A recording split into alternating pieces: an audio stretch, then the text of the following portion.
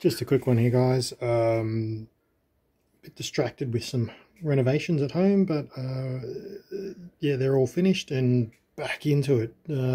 These are a couple of Wraith wood trees, I think they're called, that I've printed up and painted. They came out really well. And then there's a few more of the minions here out at the front. These are more the archers to go with the guys that I had before. So it's pretty cool. These were like modular components, so there was the roots, and this middle section here was a different bit, and then you know, a couple of ends that I've put on. You can sort of mix and match them in the different ways.